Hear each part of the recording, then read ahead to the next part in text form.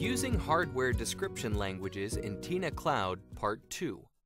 Creating Macros from Verilog. Hardware description languages are powerful tools to describe and simulate complex electronic devices. In this tutorial video, we will show you how you can create a macro from a Verilog.v code and use in TINACloud. You can create macros from VHDL, Verilog A, and Verilog AMS files in a similar way.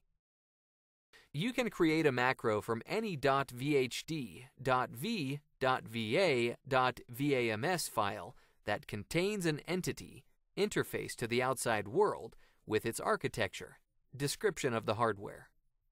The meaning of the file extensions is as follows. Files with the .vhd extension are VHDL files. Files with the .v extension are Verilog files. Files with the .va extension are Verilog A files, and the files with the .vams extension are Verilog AMS files. The ports declared in the interface part will automatically appear in the macro symbol, shape. By default, the input ports of the interface will appear on the left side of the generated macro shape, and the output ports of the interface will appear on the right side. But by editing the generated macro, you can change this arrangement. For example, consider now the following Verilog interface.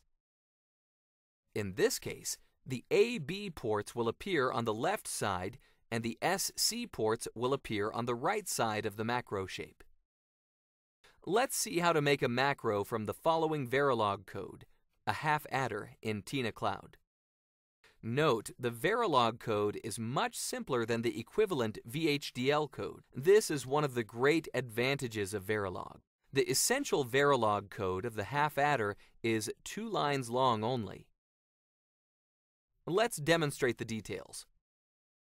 Click the Insert button with the green plus sign to invoke the Insert menu. Select Upload Macro. Let's name the macro as half adder Verilog.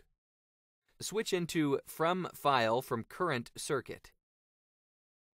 We assume that you already have an offline version of TINA on your computer, and we will select a file which we will turn into a Verilog macro from the original folder of the offline TINA, but you can select a Verilog file anywhere on your computer. Click Browse. From the TINA Examples folder, select the Verilog folder, then open the half adder Verilog.v file. Click Upload. The Edit Macro Pins window appears. Edit the macro input and output pin names as shown on the screen.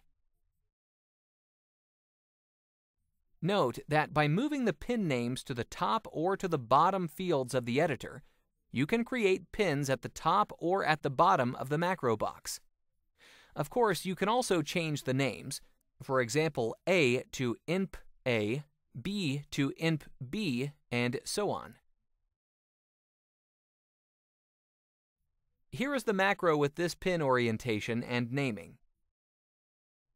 Now let's return to our original pin orientation and click OK.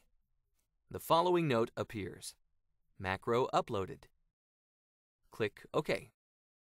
To insert the uploaded macro, click the Insert button and then select Insert Macro. From the User Macros window, select Half Adder Verilog. Then click OK.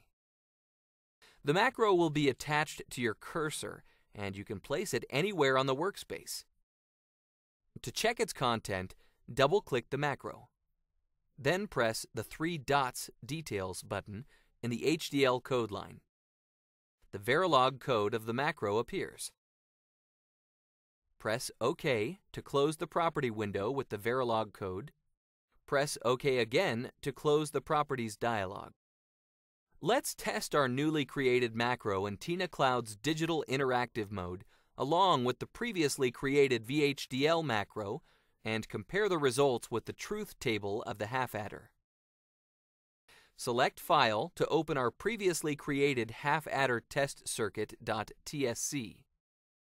Here is the circuit with 2 high-load digital switches, one for each of the A/B inputs and 2 logic indicators. We will copy the circuit, then we will change the macro into the half-adder Verilog macro. Click the Zoom Out icon to make more space. Pan the circuit by holding down the left mouse button while moving the mouse.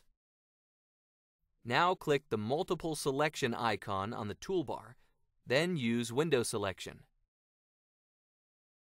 Click the Copy, then the Paste button on the toolbar. The circuit will be attached to your cursor. Position it by moving the mouse and holding down the left mouse button. Deselect the circuit by clicking an empty spot. Click the half-adder VHDL macro to be selected, then delete it. Click the Insert button denoted by a green plus sign, then select Insert Macro.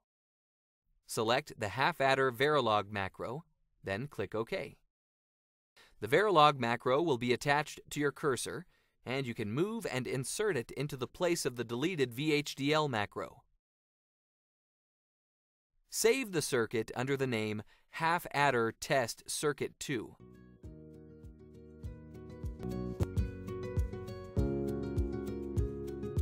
Now press the Dig button. Click the switches to change the input states.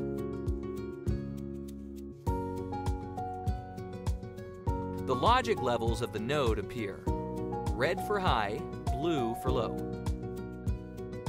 The logic indicators will also show the logic level of the outputs in a red square for high and empty square for low.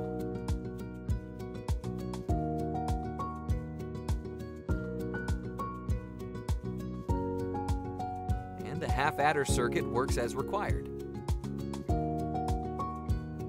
For more information, visit our website at TINACloud.com. Visit our YouTube channel to youtube.com/user/TINA Design Suite.